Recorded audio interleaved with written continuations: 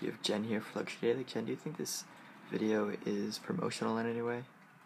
I think if you don't know enough about watchmaking, it might seem as though Vacheron kind of just stuck their name onto a ballet film, but when you really take the time to learn about Vacheron and watchmaking in general, and then apply that to ballet and choreographing a new ballet, there's so much precision and detail that needs to be ironed out, just like when you're making a watch and you have that skill set. And I think it was also interesting how Vacheron's executives and Mr. Martins of the New York Ballet Company was saying that it's not a solo act. It takes many people to create a product, whether it's a watch or a ballet.